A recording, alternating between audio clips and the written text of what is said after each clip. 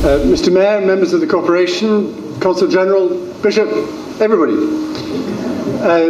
Thank you very much for that welcome. This is a fascinating event. The War of 1812 seems far off, despite the vividness that some of us had the luck of today of travelling with the Spirit and going round the gathering point for the Royal Navy 200 years ago to the week, before the 1814 expedition to Chesapeake Bay. The British seemed to think they won that war. So did the Americans. The Canadians certainly thought they won that war, and they may have had more claim. Its purpose and its outcome were not very clear, as in many wars. Everyone could claim various successes. Everyone certainly suffered fiasco of various kinds.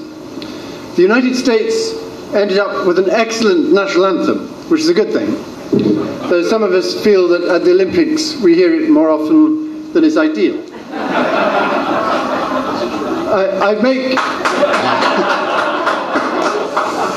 Thank you, Consul General. I would like to make 3 quick points. The war had a big impact on the development of Bermuda. It had already begun to become a base of increasing importance for the Royal Navy, between the bases of Halifax and the West Indies. But operations like the one we're commemorating today underlined the value of the base here, and Bermuda became the main British naval base in the Western Hemisphere from 1819 till the 1950s, with a big effect on Bermuda's history and, pretty obviously, its built heritage. I should declare an interest. My 3 greats-grandfather was Commander-in-Chief in Halifax in 1819, and he was absolutely furious at the order that he got then to cooperate with the shifting of the main base in the Northwest Atlantic from Halifax to Bermuda.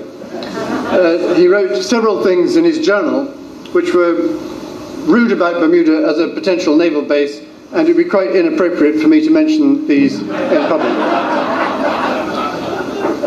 The second point is that the war is another illustration of the extraordinary intertwining of Bermuda's history with the history of the United States, from the early links of this town of St. George's and Jamestown in the very first years of English-speaking settlement, through to the US military connections of the 20th century and the close and mutually beneficial business links that we've got today.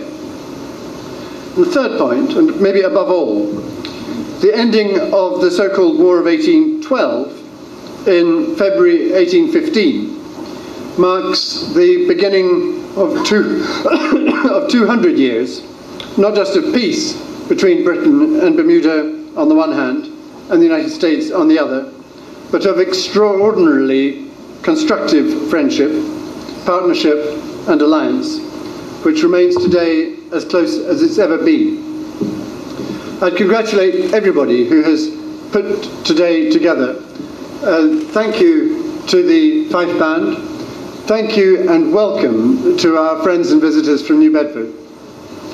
Thank you to everyone who has made this event possible. I genuinely believe that this is an important occasion. The commemoration of 200 years of friendship with our nearest neighbour is something special, moving and important. Thank you very much indeed.